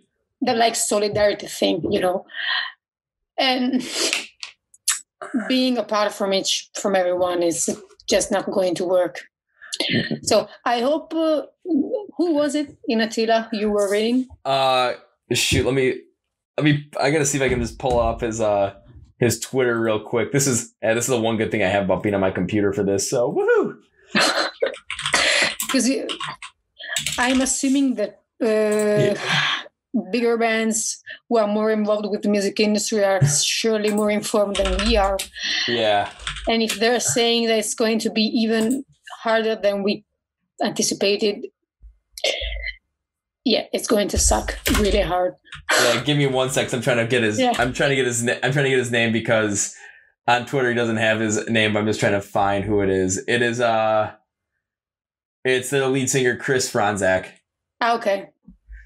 So I just want to make sure I got his name right because I didn't want to mess that up. But just looking at that, it's just kind of like, especially for me, I'm just like, oh no, just because I get where he's coming from. And over the past week, I had 2 shows get canceled that I was supposed to go to, and then 1 get postponed without a date in sight. And I'm just like, oh man, just because it just, every time it happens, I just get a little bit more downtrodden, I would say, because I don't want to see these concerts. I want, like, it just kind of just like takes down some of the hope a little bit that all of a sudden I'm going to get back and be able to, you know, see a live show and go crazy once again. It sucks. That's the best way to describe it. It just sucks. It really does suck. I remember when it first started, I was supposed to go see, it was like Spirit Box, After the Burial, the whole lineup. And it was March 8th. Yeah. Okay. Yeah. It was like March 8th. And I remember thinking, oh, maybe this whole thing will be over by March 8th. Poor innocent me. Yeah. I mean, we still suck. I really underestimated how hard this thing would hit all of us. So when did the lockdown start in the US? So everything basically started getting shut down. I believe it was on, I'm trying to think, because it was like everything started getting shut down. Everyone was kind of freaking out. And then I went to bed that night and I woke up early in the morning because I had food poisoning, which is just kind of weird because all of a sudden everyone's freaking out at the bar. So I'm like, do I have it? I was like, wait, that's a respiratory thing. And I've got a stomach issue. Yeah, this ain't it. But it all started happening on March 11th. And the biggest thing was because the NBA, the National Basketball Association, they suspended their season that day. Mm-hmm. And then there was travel restrictions put in place like about a half hour after that happened. for international travel, because it's like, yeah, you have 2 days to get home kind of thing, and everyone's freaking out. And all the musicians I was following that were overseas at that point, they're like, okay, we're struggling to just get home. And just like, oh, this is going to be interesting to see how this all plays out. Yeah. And then everything started getting shut down more and more. As of, I think the official, for where I live in the state that I live in, the official like shutdown order came like March 22nd or something. Okay. But like beforehand, everything was starting to get shut down more and more, where all of a sudden it was the bars and restaurants had to close end of day, March 17th. And then it was 2 months before anything was happening, because here in the United States, it was the federal government never put like a whole entire like stay at home order as like a shelter in place order in, but it was up to the individual states to do it. Okay. And a lot of them did, but a few of them didn't. So there was always a lot of animosity going between a bunch of different people, because it's like, oh, well, you can do this, but we can't do this. Why is that the case? Well, in some states, like New York, I recently took a look. It's like, if you just kept New York as itself, it was like the fifth, like if New York was its own country, it'd have the fifth highest amount of cases in the world. For us. Oh my God. But then you look at a state further out west that's kind of it's a bigger state, but it's got a lot less people in it. I think it was Montana. I mean, they had under 1,000 cases reported, so they never shut down anything because everyone's so much spread out already. That's just the way it is. Yeah. So it's like there's a lot of and then there's some bigger states that didn't shut down. There's a lot of animosity going forward. Yeah. Where I live, all of a sudden it was like the state government put in something in the state Supreme Court, which is like the high court, like, yeah, you didn't follow the rules on this one. So they just kind of stopped it, and everything kind of started opening back up again. It's just, it's nothing. And no one knows exactly what's going on. We'll put it that way. It's confusing. It's always confusing, because where I live, it's the city that I live in, everything is still shut down. But the neighboring communities that aren't under that city specifically, stuff can open up. Oh. So it's like nothing is making sense at all. That's the best way to describe it. I think it's understandable because we don't have that much data. We don't have that much information. So at the end of the day, it's just common sense and following your local rules. Nobody was prepared to face this. So oh no. Every government is trying to do their best, I think. Yeah, and it's just trying to make sure everyone stays safe. And now with things opening up, it's one thing that I've seen is because last week, because basically the whole entire order for my state specifically it was like, yeah, you guys can start going up and opening up stuff. This happened last week. I think it was last week, Thursday. I think May 14th it happened. And then over the weekend, one of my friends wanted to go for a bike ride. So him and I were just biking around, just seeing what was going on. And there were a good amount of places like different parks that were just packed with people, but everyone was still kind of spread out. So it was somewhere people are still going to be going out and doing more things, but there are people that are going to end up being more separated. There's still going to be a very small few where all of a sudden, there's a couple of bars by where I live. And yesterday I was outside walking around just to try and, stretch out, especially after having surgery early that morning, just to kind of get the blood flowing. And there was a bar that was just absolutely packed. I'm just like, well, I'm not going in there today. But then again, I'm not going in there anyway. So, yeah, it's just, I hope people follow common sense. I really do. But I'm not very, I don't have that much faith in people at the moment. But, I think a lot of people do. Yeah, we'll see what happens. It's just, I think that many people are very self-aware. So even if we go out, we're super spread. We're always making sure we have our masks on. We don't get too close. We try not to touch each other. So let's hope everybody can do that. That's the hope. But then again, there's going to be people that aren't going to follow that. Pretty much. Yeah. I mean, in the end, what I end up hoping for is this, that we end up beating this virus, and then, of course, things are going to slowly get back to, what we're able to do. And it's like I keep seeing the last thing's going to be, live music, which is like, you got to be kidding me, because that's the one thing that I love to do. Everyone that I talk to, that's the thing that they love to do. I'm like, oh, you got to be kidding me. It's the last thing they're saying. Oh, dear God. But then again, it's going to be interesting because kind of being more on the optimistic standpoint, what happens when all of a sudden, okay, now everyone's able to, like, concerts are back to normal. People are able to start, going crazy again. Mosh pits, there's no problems with that. No problems with crowd surfing. No problems with people being packed tightly into a music venue. Band goes on stage and everyone's going crazy. Because what I'm always interested to see at that time is, what are these bands going to do? Like, they haven't been able to do these shows in a long time. What's the kind of energy they're going to bring? Yeah. Well, how much touring are they going to do? How much new music is going to be released? How much of this stuff is going to happen all at once? Yeah, it's just imagine those bands playing a show before people who cannot crowd surf or mosh or anything. You have to find another way to entertain your crowd, and it's not easy. It's really not easy. I'm curious to know what they're going to come up with. It's going to be interesting. I think it's going to be something that's going to be very fluid in a way where it's always going to be changing. No one's going to really, because no one knows what to do. Yeah. I mean, when it finally comes back to the time where you can play live shows, do you have an idea of what you could potentially do for a show like that to kind of, be able to recreate the energy and the passion that the fans would have during that show, just because, or just given the limitations of people being further apart from each other? That's a good question. That's really hard. I must admit that I didn't think of this, but those people are in the venue for you. So I think that's enough. That's enough to play, to do everything you can to give them a good time, because they're in the venue. They're 2 meters apart, each from one another. They're wearing masks. It's probably going to be hot. They're going to be sweating under their masks, but they're here for you anyway. So I think that's enough for you to understand how much they care and how much they believe in you and in your band, because they're there suffering for you. So we're gonna try our best. I mean, as long as you try your best, that's pretty much what you're going to have to do at that point. Yeah. And then not only that, but you keep trying your best. The people that are going to be for that show they're going to be there for you specifically. I like what you said about that, because for someone like me, it's like I go to a lot of shows, but then again, are some of these shows, am I going to end up, if I have to stay 6 feet apart from each other, am I going to end up passing on?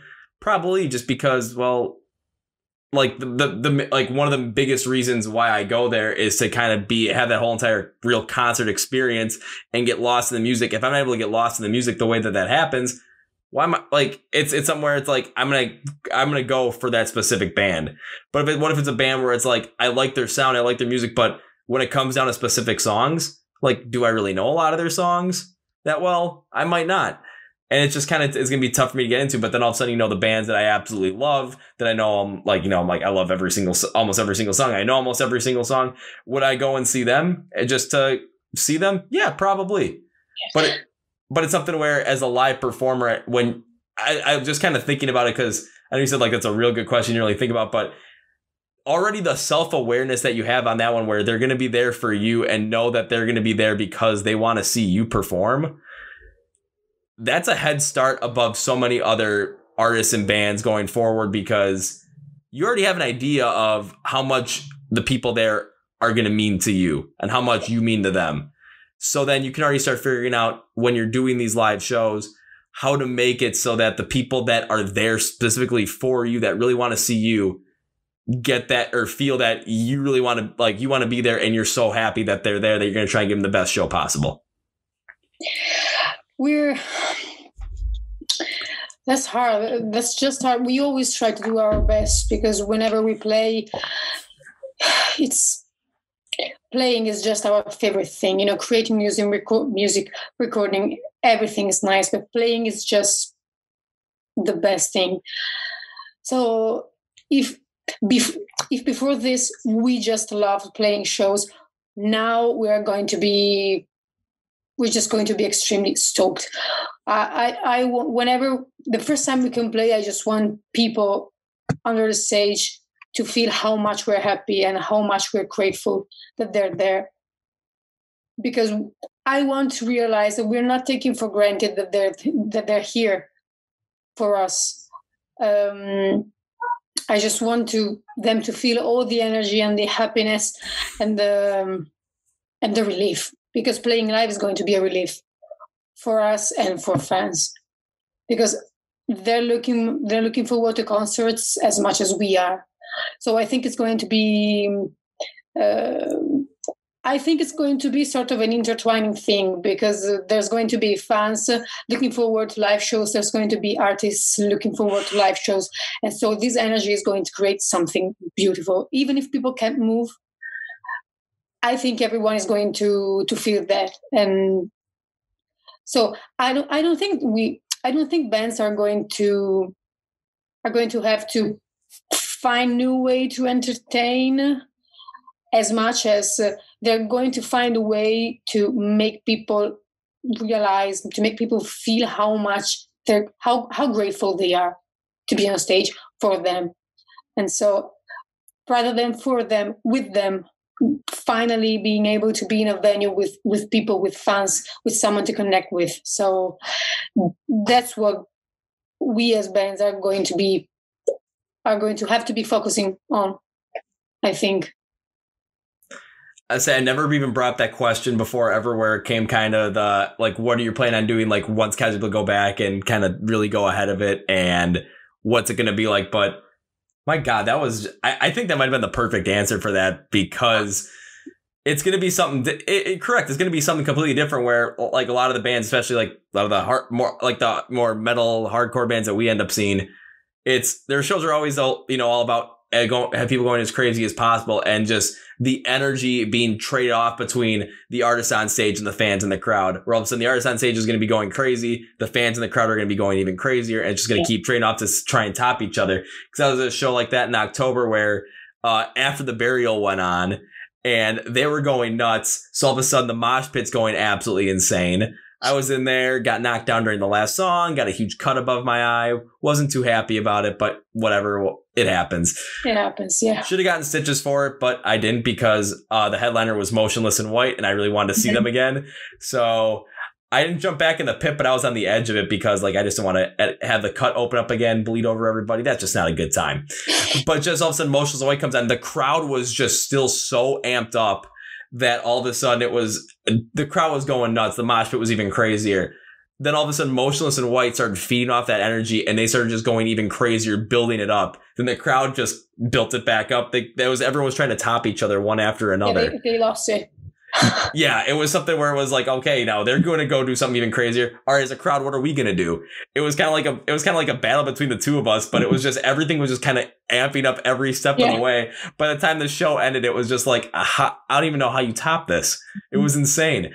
But again, now it's like, it's going to be completely different. But I love how you talked about making sure that the fans know how appreciative you are, and really, because it's going to be a smaller crowd, but you're going to be able to connect with more fans on a personal basis because there are less people. Yeah. So being able to focus a little bit more on that could be incredibly helpful when it comes back to going back to live shows, and remembering that, because no one knows what it's going to be like exactly, because we still can't go back to going to live shows, or you guys playing live shows. Yeah, we're sitting in the middle of the whole thing. So who knows? At this point, who knows?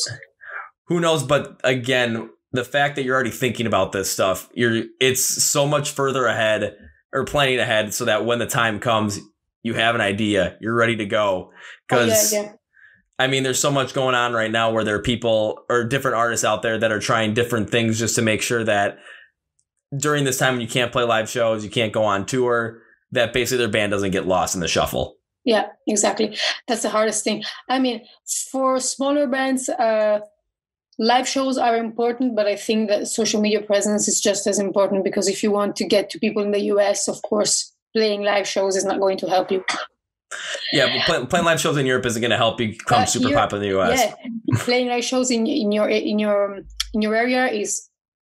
I wasn't saying that playing live shows isn't useful. No, I can easily understand what you're saying. We're playing live shows. You're not saying playing live shows is useful. It's just exclusively playing live shows is useful, but it only has a limited reach. To a certain extent. Yeah. Where it's like, if you're playing live shows all the way over, like you're constantly playing live shows over in like Italy, Austria, Slovakia, Germany, all around that area. A lot of over here in the US where I am, I mean, we're not going to really know about it just because live shows, it's just going to be so much more localized and centralized in that one area. But now, I mean, just the way the world is, especially during this pandemic where everyone is online all the time, everyone's on social media, everyone's listening to music just because they're trying to find something new. But because everyone's looking on their computer screens, everyone's looking on their phones or on their TVs for something. There's an opportunity there to kind of get your music more out there. So we're fortunate enough to have the internet. So if this pandemic happened in the 70s, would AC/DC have become this famous? Who knows? I'm gonna say, heck, Milan have become this famous? Who knows? You can go back 20 years. Would if this happened in the year 2000, would some of these bands that were getting big in the beginning of that, like the new millennium, would they have gotten big? Probably not. And because I mean, social media in the year 2000, there was nothing of it. It was non-existent. Yeah. The internet was around, but there was no connection like there is like today. Right now, we're lucky enough to have plenty of instruments to get up to the other side of the world without moving. So for bands, this pandemic is, I think, obviously this pandemic is going to hit all bands because you can play live shows. It's obviously going to hit harder on bigger bands because they make profit of live shows and merch. It's their job. So for smaller bands like us, it's obviously going to cause many missed opportunities. But if you have a band, you have to focus on something else. You just can't let it go. You have to find another way to create good content, upload good content, find a way to make people remember you, so that when it all goes back to normal, there's someone coming to your shows. Because a small band can just hope that live shows are going to help it grow. They are obviously going to, but they're not the only thing. Exactly. They can help a band. Luckily, we have many, many other ways at the moment. So, and one thing I've been noticing too is some of these, like the biggest bands, I'm talking about the really, really big ones, during this whole pandemic, it's kind of like they have it, like, just, I pay attention on social media a lot just because with all of this stuff, that's where I have to be. I have to be paying attention to this stuff. And a lot of like the real big bands, and I'm talking like, like your Metallicas, your Slipknots, like the big guys, it seems like they're not doing nearly as much as some of like the medium sized bands or the real small bands are doing. And because they don't have to.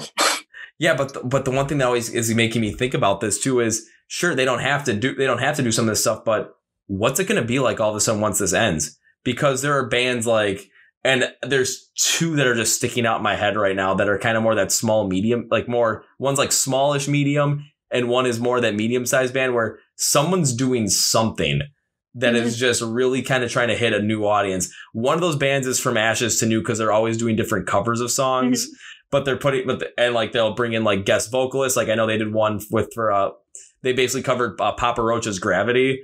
But then instead of having for Maria Brink's vocal part, they brought in Jen Ledger from Skillet to do it. Oh, so it's like they're mixing all this stuff up and they're putting it online. They're putting funny stuff up. They did a whole entire parody of "Wake Me Up When September Ends" by Green Day with "Wake Me Up When 2020 Ends," and it was just them just hanging out like literally by themselves doing nothing. And then it's like, oh, 2020 is over. They go outside and one guy gets killed because it's like, 2021, the year of the purge. So all of a sudden everyone goes back inside like, okay, try and stay safe. So it's funny with what they do. And then it's just kind of putting stuff out like that, just doing something completely different, a little bit wacky, a little bit funnier. Their band has been growing significantly during this time. Another band that has been on my radar for this has been Falling in Reverse, specifically with Ronnie Radke, because he's been streaming on Twitch and he's like the number 6 streamer on Twitch right now. Oh. And the dude started like a couple months ago, and it's just it's working because you're getting you're gaining much more exposure and you're getting a larger audience just by doing different things and trying to do different things and trying to grow your band. So when it comes to but then again, they already kind of had a fan base to begin with that they built up because they've been around for years. So all of a sudden it's just building more and more, but they're able to start out with quite a nice base because they built it. They earned it. That's the key, is they built it and they already earned it. Now they're just gaining more on it. But with bands that are not nearly as big at that point as they are, I'm always interested to hear what those bands are doing and kind of take a look and see what those bands are doing. And a lot of the bands I interview on this podcast, I think I've asked every single one of this, and I'm going to throw this at you as well. During this time, what are you guys doing to grow the band and make sure that you continually are having more people listen to your music and more people follow your stuff online? Well, we've been uploading some videos of, for example, me singing one of our songs and Daniela playing one of our songs. And then we've reached out to a few magazines to get interviews. And of course, we released Ghost. We didn't mean to release in the middle of a pandemic, of course, but it happened. So we just rolled with it. We had we had some magazines release some interviews, some news, some. We tried to get someone to talk about us. So because I think it gets the audience a bit more curious, because if you see someone talking about something, you think, oh, why are they talking about that specific thing? I want to know. So you get curious and you go check it out. And that doesn't work always, of course, but that's the main strategy we use. But because we had just released a new song, and so that was the most logical thing to do at the moment. Oh, and it makes a lot of sense as well. And like we talked about earlier, when you're talking about the meaning of the song behind Ghost as well, it's just actually worked out in your favor, just given it the meaning as well. Yeah. Because, hey, everyone's going through the hard time right now. So exactly. It kind of worked out all right. Yeah. and that's what I like about it. It's like, you're just kind of going with the flow as well. It's like if something happens where all of a sudden, this pandemic happens, you didn't mean to release a song during a pandemic, but it happened anyway. It's instead of being, this happened, this sucks. Oh, why did this happen? Instead of thinking about that, you thought, okay, this happened. Now what do we do to how do we use the given circumstance to do the best that we can? Exactly. We had to find a way, and we just used the time we had to produce new music, new stuff, and to think of the future, because we had to understand how to arrange everything in order to have it work it out, because we realized we couldn't meet for 2-3 months.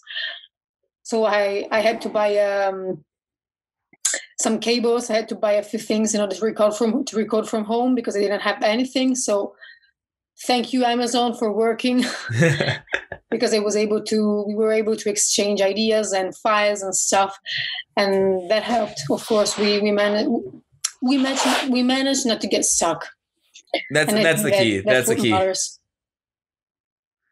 Is you didn't get stuck, and you kept building still. Yeah. You kept working on building your audience. You kept working on new music. You kept working on trying to make sure that more people would listen as time went on. You didn't just say, okay, this pandemic happened, we can't play live shows, so our whole entire, what we were doing with music, it kind of got put on hold. No, you're like, okay, this happened.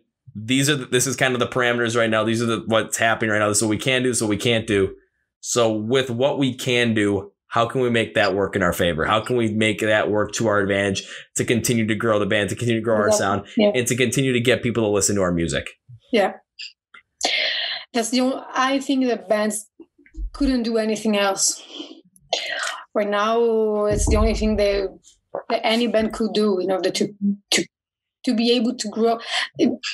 I don't know if we managed to grow a lot, but at least we managed to not to lose anything. We managed to keep the situation as it was. We managed to get everything under control. So, that's a success for us. I mean, think in that sense, it's basically kind of, you manage not to get lost in the shuffle of everything. Yeah. You manage to maintain the size of the audience that you were working with, exactly. And even potentially grow it a little bit, because I mean, still 15,500 Spotify listeners per month. I mean, come on, that says something. Yeah, we work hard on that as well. We never let go, really. We work hard every single day. So, and it shows. I'm not bragging, but I'm simply saying I'm happy that our hard work shows and pays off, because otherwise, what's the point? Yeah, and it's like I'm saying, it's clearly shown, because even when all of a sudden you reach out to me, it's like, hey, can you take a listen to Ghost and see what you think about it? Yeah, sure. Why not? I love it when that stuff happens and all of a sudden someone reaches out to me, asks me to listen to their music. I'm like, oh my God, someone values my opinion. This is great. And then listen to them like, okay, let's listen to some more. Let's listen to some more. Let's listen to some more of their other stuff. Okay, I'm intrigued. I'm interested. Let's go do this. And all of a sudden, okay, let's see. I'm very happy, Wes, for your opinion, because the review you gave me of Ghost was very thorough and I really, really liked it. I don't think we've ever got such a deep review of that specific song. And Ooh. yeah, there were many things that I reflected upon. It was really nice. I really, really did appreciate it. Oh, well, thank you. Because again, one thing I wanted to do for that one was when you sent me was I never want to just be like, oh, just put out, oh, it's good, oh, it's bad kind of thing. I never just want to just leave it at that, because all of a sudden it's like, if I just say it's good, you're like, it might be like, I get a thank you out of it, but then it's just, okay, then what did you really mean by it?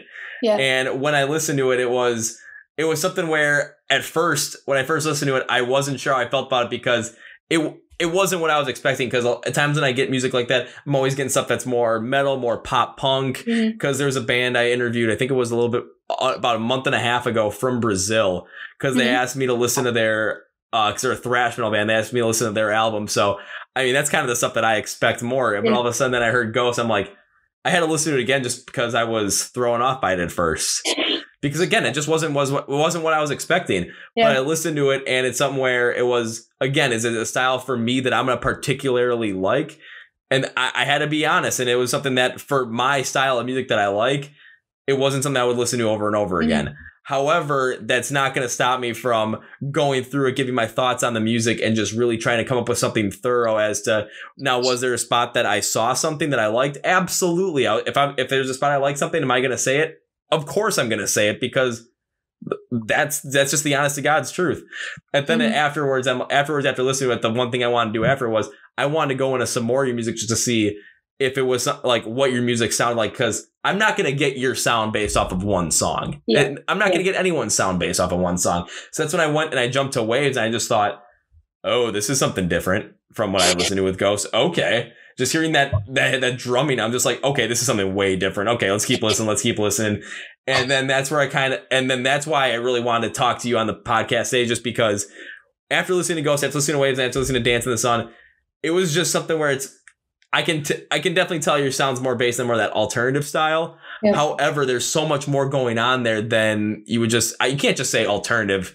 Like, and that's the way they are. That's the way that Atwood is. I have a hard time defining our genre whenever someone's asking. I'm like, I don't know, alternative rock with electronic elements. You tell me. I mean, if it's kind of like if someone's going to ask you, like, okay, what's your style of music? All you're going to have to say at some point is just yes. just straight up yes, just because there's so much more going on there than what else is going on there. Because you can't. It's what people want to do. A lot of people want to do is they want to put bands in a certain genre in a certain box. It's like, okay, this is their sound, this is their style, and that's that. But there's so much more going on. Where there are some bands, are they going to want to stick with that style? Absolutely, they're going to want to. Some bands even create their own style off of it, and it works. But if it's like, oh, they're just a post-hardcore band. No, that's not the case. There's so much more going on there. Oh, they're just an alternative rock band. No, oh, there's like synth rock. No, there's so much more going on there. There's so much more, and all of a sudden, it's one thing I always thought about was one thing that a lot of bands I always want to see is like it's like when you try and describe their sound. By the time it's like you're describing their sound, but all of a sudden you're trying to describe another band's sound. It's like, oh, they sound like, and then they use your band. It's like, oh, they sound like Atwood. And they kind of have like that mixture in there. So it's like you're basically like creating you're basically, when people are trying to describe music, they're using your sound to kind of describe something. Basically, you created something that is uniquely your own, where people have to use your style of whatever you came up with to describe something else. I hope we get there. I really do, because it would be a major success for us to be branded as unique. Well, again, listening to those, I'm just kind of honing on those three songs just because those are the ones I really went through and wrote out really thoroughly with Ghost, Dance in the Sun, and Waves. And it's something it was like Dance in the Sun was kind of a mixture between Waves and Ghost. But if you listen to Waves and Ghost, you're going to get two completely different feelings from both of those sounds and both of those songs. But it's something where I could kind of tell after listening to them back and forth a couple times, like, trying to figure out, okay, is there definitely like kind of like more of that bass sound there with more like an alternative bass? Yes, there is. But then again, you can't just put it that way because there's so much more going on. You can't put, like for Atwood, you can't put them in a box. You can't do it. You can't put them in one style. It's just, I mean, if more people, if you're able to start getting, well, I'll put it this way, if we're able to start getting a lot more people listening to music, eventually what's going to end up happening is people are going to start describing other people's music as, oh, it sounds like Atwood, because your sound is so much different than a lot of other sounds I've heard. It's definitely got that unique quality to it. It's just at this point, you got the unique quality down. And when it comes to songwriting, I can tell that you're going to be bringing in more influences because you've got different influences. Your guitar player has different influences. And you're going to end up writing some things where all of a sudden you're going to try this, you're going to try this, you're going to try this. You're still going to have your core sound, that Atwood sound at the base of it.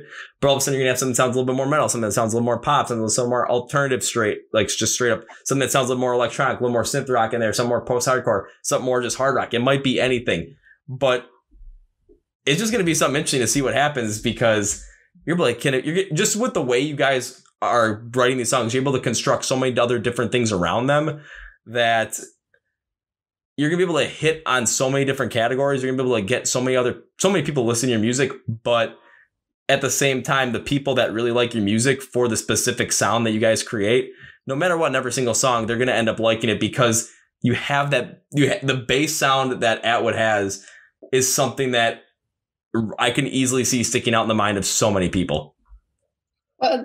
That's nice of you. Thanks. That's really one of the biggest compliments we've ever had. Really, thank you. Okay, and I'm really glad I was recording during that time. No, I'm really glad I was recording during that. I hope we can manage to keep that unique core you were talking about. I really do. I don't think we're ever going to lose it, because it's the mixture of us that just creates it. But you never know. And yeah, that's a thing where you never know as well. And I'm going to use Asking Alexandria as an example as well, because I mean, they started out and they were much more of just a metalcore band. Then their most recent album that came out was that a week and a half ago already? Yeah. And it was something like, you listen to like their first two albums, I'm saying you listen to like A House on Fire and just like, what? Like they're two completely different things. Much like Bring Me the Horizon, even though I think that even if you take Counter Blessings and you take Amo, you still get the feeling that it's the same band. Yeah, it's like a lot softer, but you just can't feel it's them. It's like kind of like they're that one the most standout part of it, where like the thing that's like you're listening to their most unique perspective on it, or most unique part of their music is still there. And I think Bring Me the Horizon, it's Ollie Sykes for sure. It's, you listen to the vocals and it's just, you kind of can hear, it's like, especially on Amo as well. Could I tell, was I a big fan of it? Not really. I put out there I really didn't like the album just because, again, that's just not necessarily my style. And I just didn't really like kind of the way it went. However, when it came down to Ollie Sykes' vocals, can you still tell that it was Ollie Sykes? Oh, yeah. Yeah. And then when they came out with their single Ludens at the end of 2019, that had a lot more of that, like, it had more of an electronic feel to it. And it was something where it's like, is this Bring Me the Horizon? Oh, yeah, it's Ollie singing. You can easily tell. Yeah. I mean, it was no different than anything else. I hope we can get to that. Even if we change it up completely, even if we try new genres and new styles, I hope we can manage to keep the core that makes people say, yeah, that's Atwood. That's not anybody else. And when it comes to changing things up too, I mean, that could anything could happen to kind of cause that, where, I mean, I'll use Asking Alexandria as example as well, because I really went deep into that one. And the reason why they kind of went with more of that softer sound over that metalcore sound was because they didn't resonate with the harder sound anymore. They wanted to go with more of a softer sound, because that's, it's like they've been making music. They've been on the road for 10 years. They're all in different places in life. They've gone through so much. They have families now. So it's just their perspective on life has changed. So it's coming out in their music. Yeah. People change, and so does their taste, their style in music. There's nothing wrong with it. I mean, if you don't like newer Asking Alexandria, go listen to the older Asking Alexandria. No one's obliging you. So, I mean, yeah. Yeah, because I, like, in my review of that album as well, I'm like, do I like the sound they went with? No, but do I understand that they wanted to make that sound? That's the sound they want to make because of where they are in life? Absolutely. And I'd rather, as I put it this way, I'm like, I'd rather have them making that sound and making that kind of music that they resonate better with than making like one more album that has that old style to it. And all of a sudden it's just like, okay, we don't want to do this anymore. And then they hate each other. I'd much rather have these guys that have been, making music forever together and enjoying their lives. I'd rather have them actually still doing that than to hate each other just to give us one thing that we want. I mean, it just doesn't make any sense. Exactly. People have, just like we were saying before, everyone has their own taste. So we just have to roll with it and hope our music gets appreciated. If it doesn't, someone is going to be liking it. Yeah. That's it. In the end, you just have to keep making the kind of music that you want to make, because again, you're the artist. It's your expression of what you want to do. Is everyone going to like what you do? No, no one ever likes anything that everybody does. I mean, you look at the most popular thing in the world right now, whatever it might be, is everyone going to like it? No. Yeah, exactly. There's always going to be someone that hates it. There's always going to be someone that goes online and goes, I don't like this, grr, something silly like that. But in the end, and metalheads are very good at that. Oh yeah, it's metalheads are very good at this band got big. Oh, now they suck. Yeah. And it's like, whoa. Just because they're bigger now, more people like them, and it's not the cool thing anymore. It's like, come on. Also, it happens with a lot of music. It happens with punk rock a lot. Yeah. Like, punk rock is probably the most notorious, because all of a sudden a band blows up and it's just like, hey, they got popular. Oh, now we don't like them anymore because they're popular. It's like, oh, come on, dude.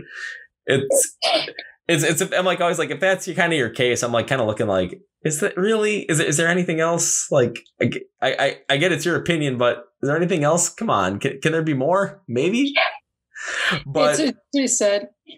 Yeah. But in the end, it's just, you're the artist. You're going to be making the kind of music that you want to make.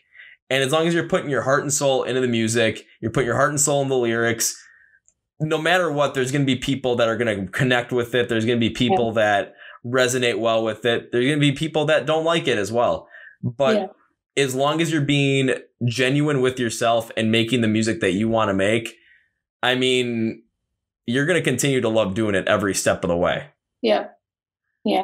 I hope we can manage to get on the right track and do that. I mean, just listening to the couple of songs that you have on Spotify right now, because you guys started back in 2018, I believe it was. Yeah. Yeah. So 2018. Yeah. So for a band that's been around just since 2018, I mean, you have the At Odds EP out there, and a couple like the Bury a Friend, Dance in the Sun, and Ghost. So on Spotify, I mean, oh my God, I should have definitely rewritten my notes. Holy crap. I looked at, monthly listener count, because when I wrote on my notes, this was a couple days ago when I wrote this out. I was at 15,500 Spotify monthly listeners. That jumped up 3,000. You're at 18,500. Oh wow. I didn't know that. Thank you. Now I'm just like, dang, I should maybe look at the stats a little bit like closer to the podcast than a couple of days beforehand, because I mean, I just talked about that and I'm like, well, the count was actually 3,000 higher than I thought it was. So the hard work is paying off. I'm happy. Yeah, from me writing this out, it was either on Tuesday or Wednesday when I wrote this out versus now, which is a shooting a couple days afterwards, and the count went up by 3,000. You gotta be kidding me.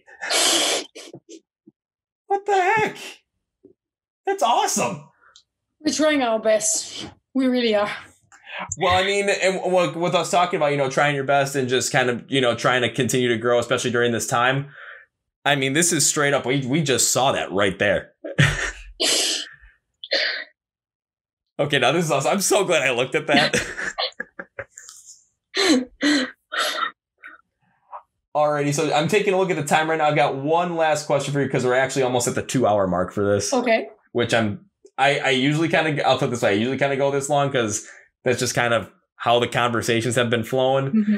But kind of like, I feel like we're kind of getting close to like where the end of this would easily wrap up. So one last question for you, and then we'll wrap this up, and then we'll send you on your merry way to keep making great music. We'll put it that way. So, because I've seen you released the Ghost, Ghost, the single that came out this year. Basically, my question for that is, can we expect any more music from Atwood going forward this year and into 2021? Is there anything else with going out with new music?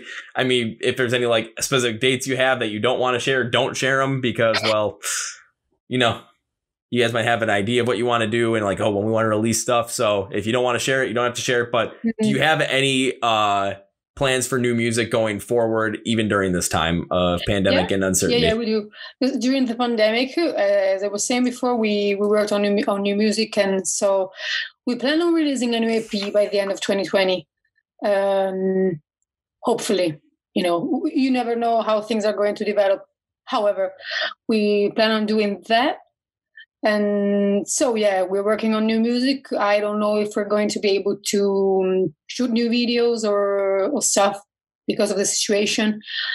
But we have new music coming out. I don't have any set dates yet. Not that I don't want to share them. I really don't have them yet. That's okay. So you can expect new music. That's for sure.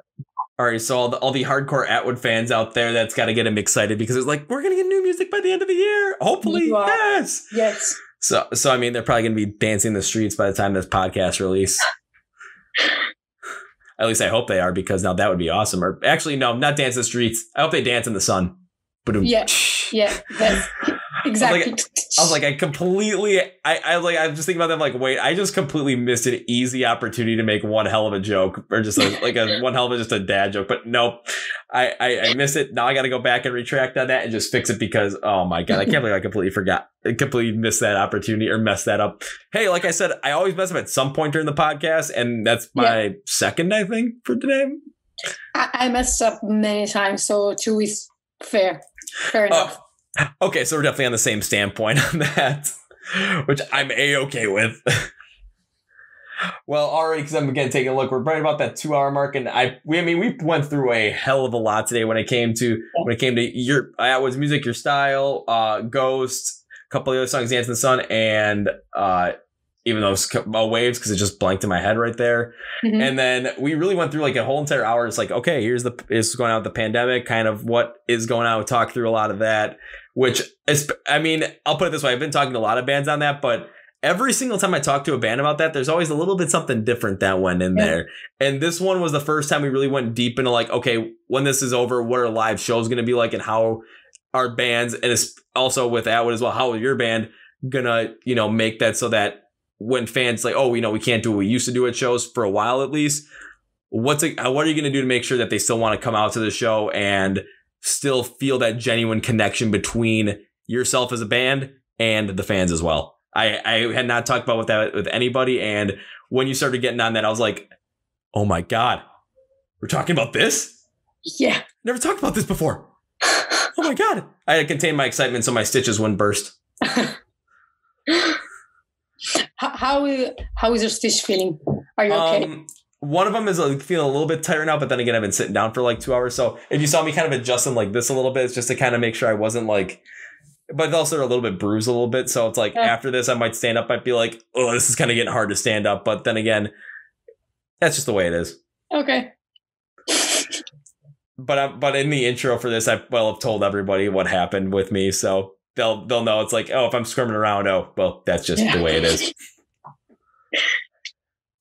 Well, on that note, Alicia, I want to say thank you very much for being on the Chord Progression podcast, and also thank you so much for having us.